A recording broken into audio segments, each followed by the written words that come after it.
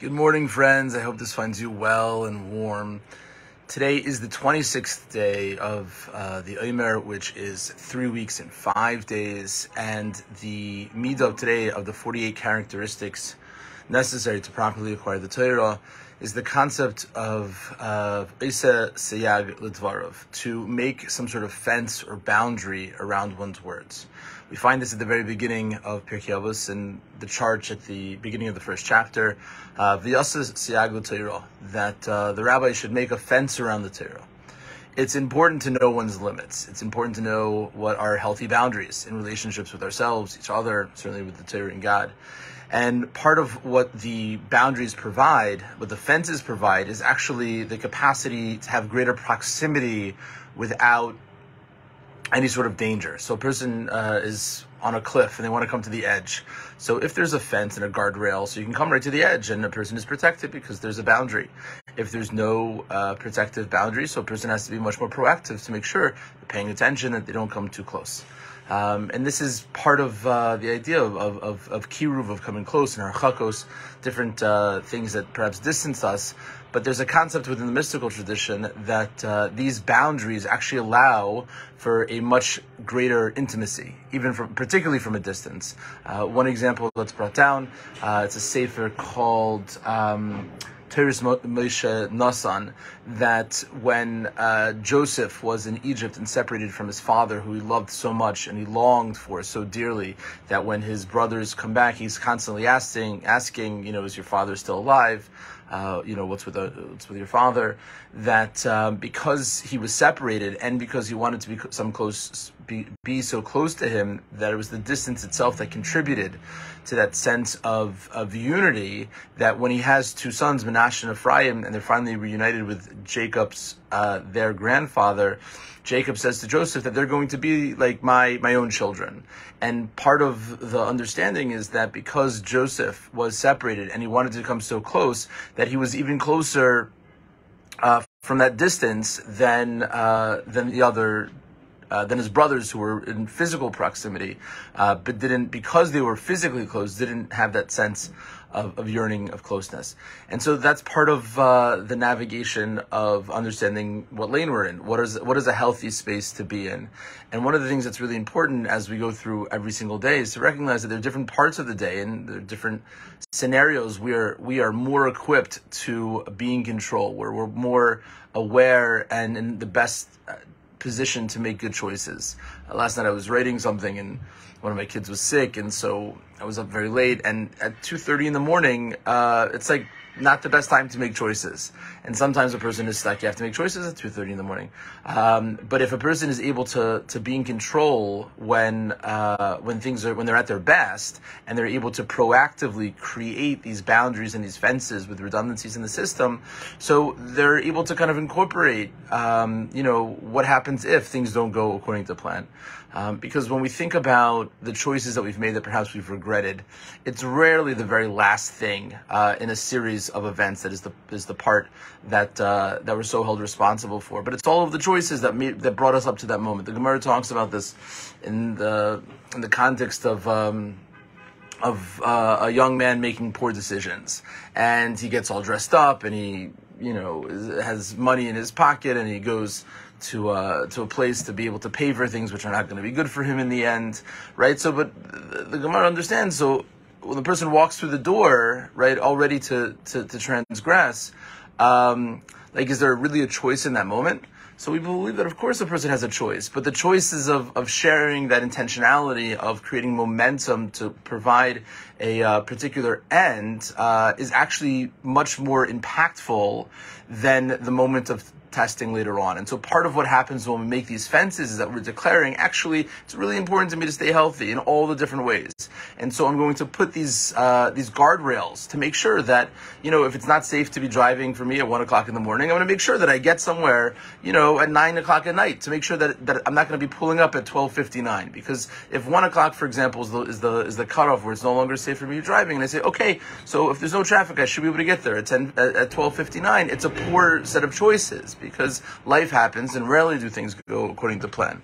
So part of the process of acquiring the capacity to accept the Torah on Shavuot is also recognizing that it's not just the particular contours of what is appropriate in relationship to the text, that here is the harsh kind of cutoff and that's the cliff, but rather the recognition that with the Torah comes all sorts of preventative measures. That's the role of the rabbis in general, is to put fences around the Torah.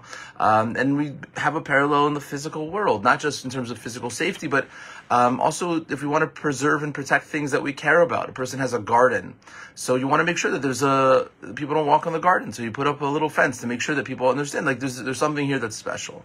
And when we think about human beings, and we think about workers' rights, and when we think about every way in which there's systems where people can be literally or figuratively trampled, it's important to put in protections. What are the checks and balances? Where's the transparency? Where's the redundancies in the system? If we think that the Torah is important and we have to protect it, and if we think of our souls as being important and we have to protect it, that's the way in which the Torah warns many times, this past week's parsha in particular, a person has to be exceedingly careful to make sure that they're doing all of the things with a particular sensitivity to make sure that nothing bad happens. It's not just about not doing bad, it's about the preventative actions to make sure. And the more that we're preoccupied with, okay, so what does a healthy me look like? What does a healthy me at work look like? What does a healthy me in relationship with my friends look like? The more that a person is able to understand the kind of the pitfalls, where in the past, particularly yesterday, every day at the end of the day, we're thinking about, okay, what did I do well today? What didn't I do well? Where did I think that I was going in the right direction, but then I got distracted? Or what are the cycles that keep happening, even though it's not what we want? And what can we do to kind of get off at the exit before the place where we get distracted or we make poor choices?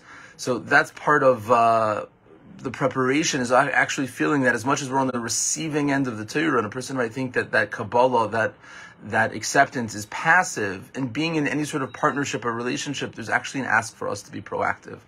We see this na'aseh v'nishma, we will do and we will listen. You see this in Shabbos, that there's the shamar of the zachor, there's the remembering, and there's the guarding. You can't really have one without the other. If something is important, then it needs to be protected. You see this also in this week's Torah portion when it comes to the partnership between the body and the soul. When somebody passes away, that there's a recognition that depending on the proximity that a person has in terms of the relationship to the person who passed away, even if they're a Kohen, they're able to come close, even though that normally they're at a distance from these types of spiritual voids. But there's a recognition that in certain circumstances, even though a person is normally distant, they need to be close.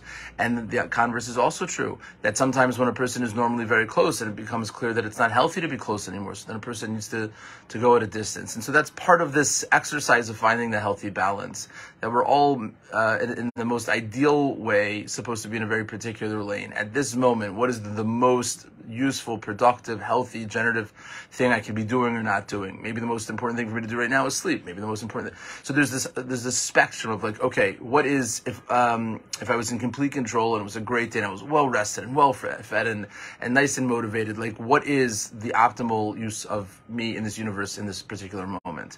And then there's a spectrum of, okay, it's not the most ideal, but it's certainly good. It's a win. And then it moves down. It's really important to know, like, where are the edges that are really important not to cross beyond. And that's true in most areas of life, that we think about, okay, what's the healthy spectrum? What is the ideal range?